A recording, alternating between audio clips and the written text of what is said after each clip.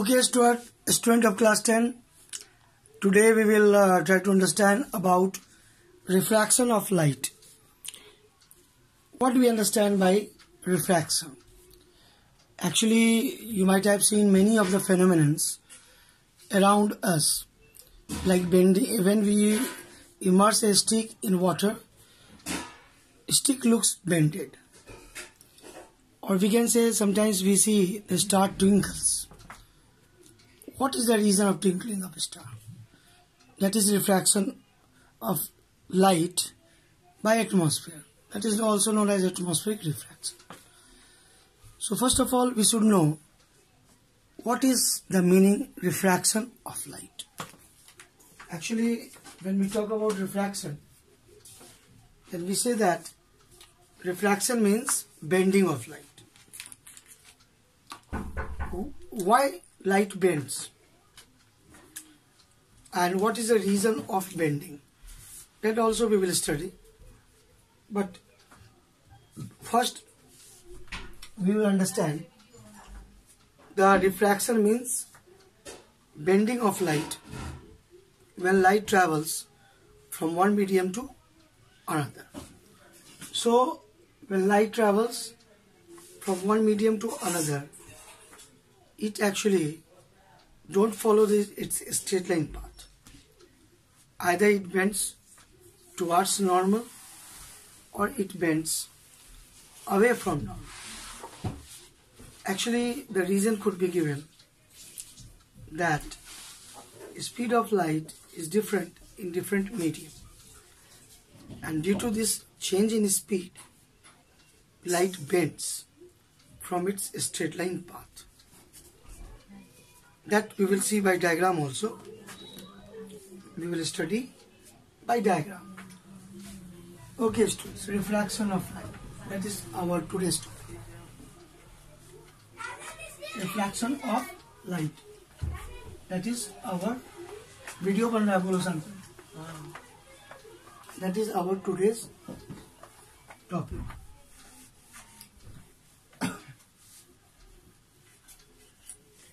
Okay, students, this is a very interesting topic, refraction of light, and we will use some diagrams to understand. There are two laws of refraction also that we will study today, and we will define refractive index also today.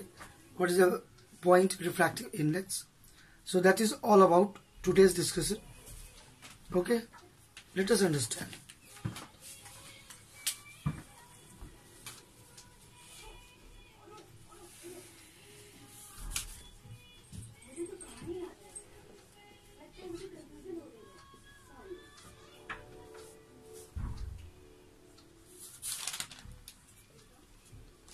Refraction of light.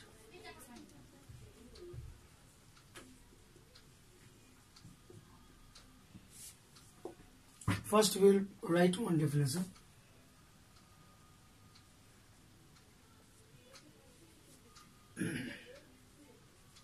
The phenomenon of bending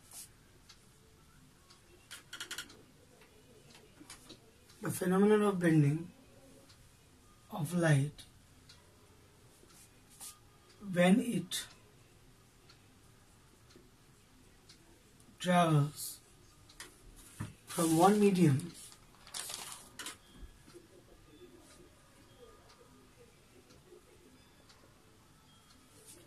to another medium.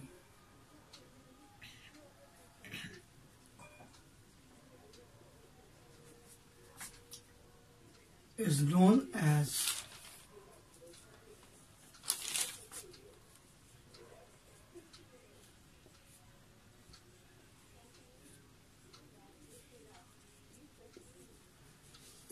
refraction of light. So,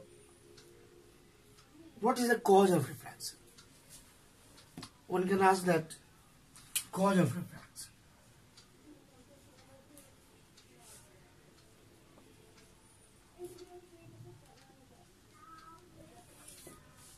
Actually, light travels with different speeds in different medium, and this is a reason of refraction.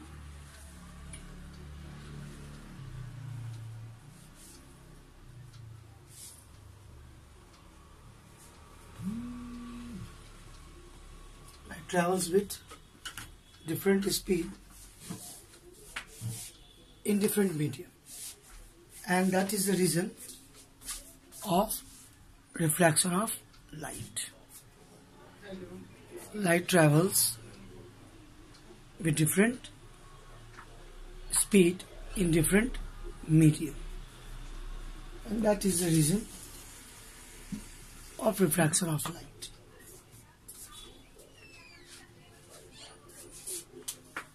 Light travels with different speed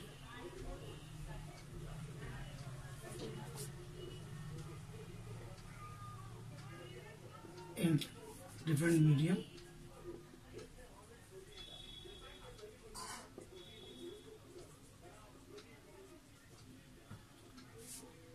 and this is the reason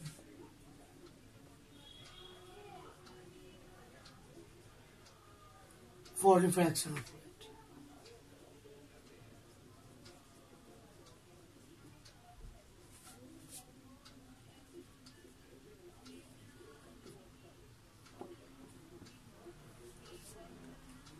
So when we are talking about diagrams are very important tool to understand refraction.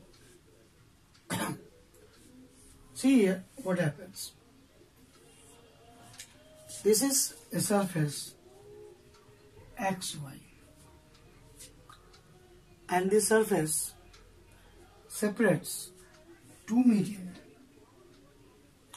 Medium 1, maybe it is medium 1, and maybe there is medium 2 also.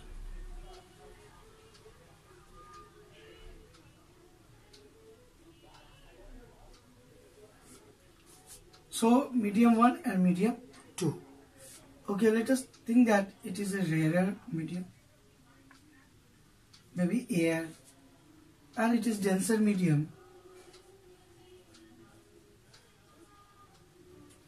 maybe it is water or solid glass or whatever. So here let's see what happens. In light ray,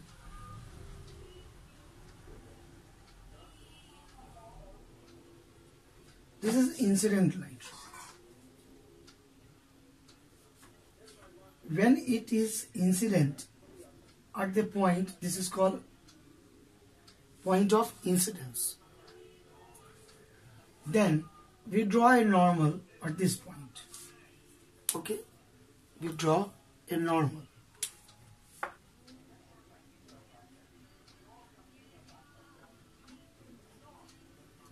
This is normal. You can name it N and dash. This is normal. Or we can incident ray OA. OA is incident ray, light ray. Then what we see? We see that this OA incident ray don't follow its straight line path. If there would be no medium change, it would have followed the path like this. Okay, it would have followed the path like this.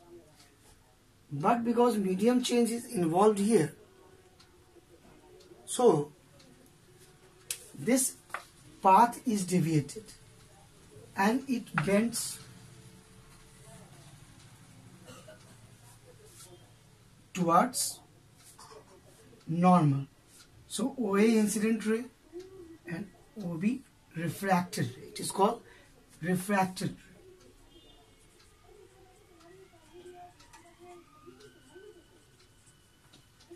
This is called angle of incidence. This is angle of incidence.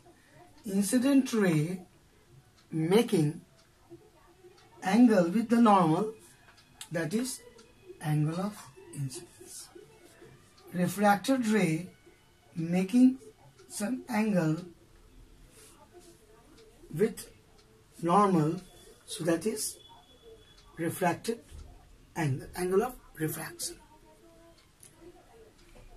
So that is very important, because second law of refraction says sine of the angle of incidence I to ratio sine R is a constant for a pair of medium. There are two laws of refraction of light. First law is very simple. It is very similar to law of reflection, that incident ray AO, refracted ray OB, you can see refracted ray OB, normal is perpendicular, N and S on the surface, N and S, all are in the same plane. All are in the same plane. This is known as first law of refraction of light. This is known as first law of refraction of light. Now when we talk about second law, that is also known as Snell's law of refraction of light. Okay, that is known as Snell's law of refraction of light. There are two laws. Refraction का दो नियम होता है, और इस बात को समझना होगा, रिफ्रैक्शन के दो नियम बहुत इंपॉर्टेंट है, और इस दोनों नियम को हम लोग को अच्छे से समझना चाहिए. ये दोनों नियम हम लोगों को अच्छे से समझने की जरूरत है. Okay, so let us right two laws of refraction of light.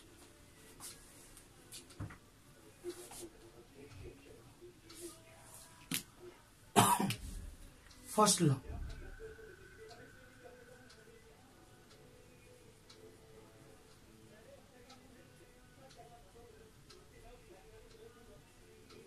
First law of refraction of light.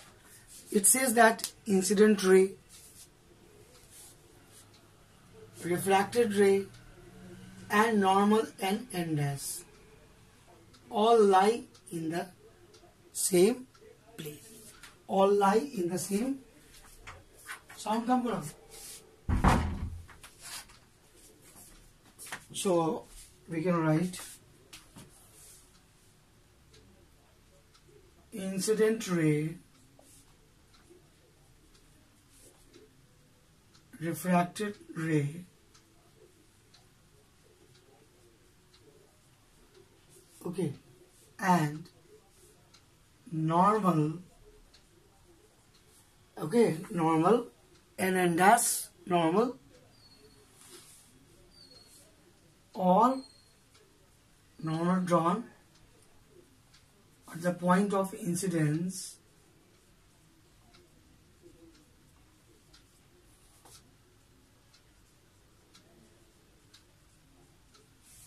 all lie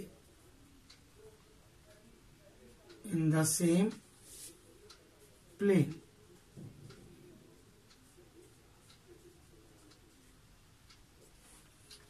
All lie in the same plane means, okay, we consider board as a plane. So board is a plane. So we are showing the incident light, but if take it like plane like this, okay, this is one plane, another plane, another plane. So there could be many planes on this board, flat planes like this. So first law we have got. Now let us go through second law of refraction of light. That is quite important, very important for higher ideas also. And we can derive many formulas like refraction formula based on this. Okay, refraction formula based on this, because actually that is the higher idea. Now that we should understand all about refraction on the basis of refraction formula also. So for refraction, one surface that separates two medium, and that is the surface called refracting surface. That could be plane refracting surface, that could be spherical, Spherical means it could be concave refracting surface or convex refracting surface. Actually, later on we are going to study about lens also, that is the application of refraction of light. In lens, generally there are 2 times refracts. That we will study in detail. So, okay, now come to second law of refraction of light.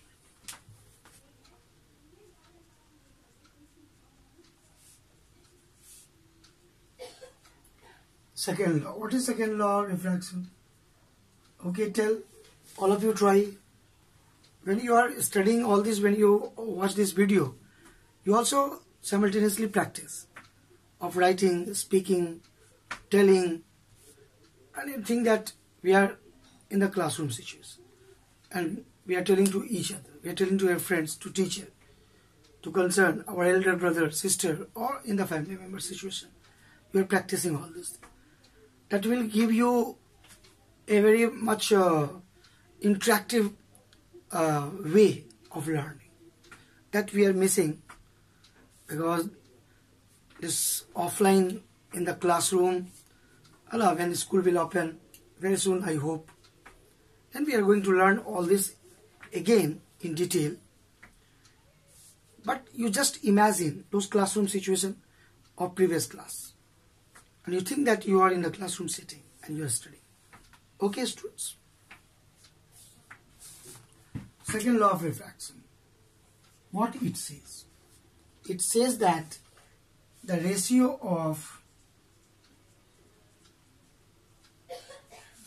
sine of angle of incidence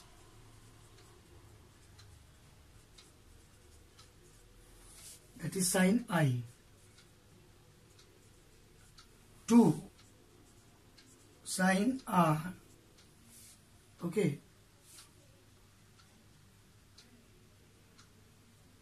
sine of angle of incidence to sine R, that is angle of refraction,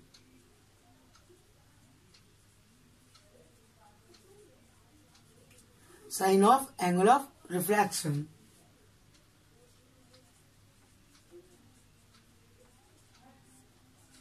for a pair of media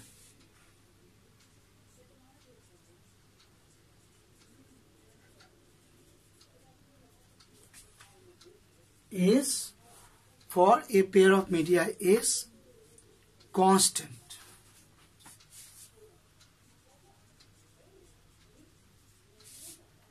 Known as refractive index. Known as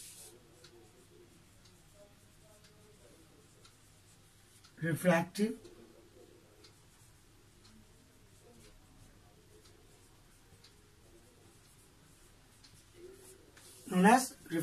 index. So refractive index is defined from second law of refraction, that is also known as Snell's law of refraction. Okay, second law of refraction is also known as Snell's law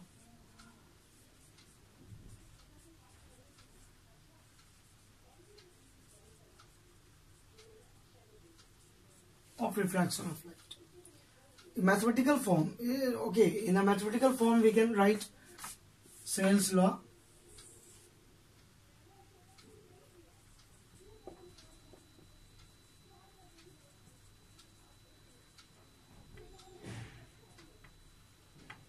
in mathematical form, sine I to sine R, okay, sine I to sine R ratio, okay, ratio of sine I to sine R, okay, sine of this angle of incidence, okay, sine of this angle, that is refraction angle, is a constant. This constant is known as mu. Mu here of 2, medium 2 with respect to 1. Okay, that is sin I by sin r. This is a Greek letter mu.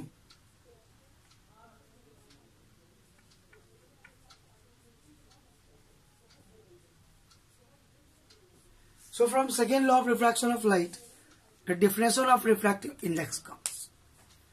Refractive index of second medium with respect to one is sin I to sin r. Okay, and this is fixed. The value of this constant is fixed for pair of medium. Like example, you consider if you are selecting vacuum and glass, the refractive index of glass with respect to vacuum will be 1.33. If we select medium 1 as vacuum and medium 2 as water, then refractive index of water with respect to vacuum is 1.33. If we select diamond as second medium and first medium as vacuum or air, then the value will come, refractive index of diamond with respect to vacuum or air will come approximately 2.42. So these are some of the values that I gave you of different medium. Actually, when we compare one medium with vacuum, then that refractive index is called absolute refractive index. But when we compare two medium like glass with water, we compare carbon dioxide with water, we compare kerosene with water, then that will be called relative refractive index. So there are two types of refractive index: absolute refractive index, relative refractive index, that we will consider in another video. Okay students, thank you.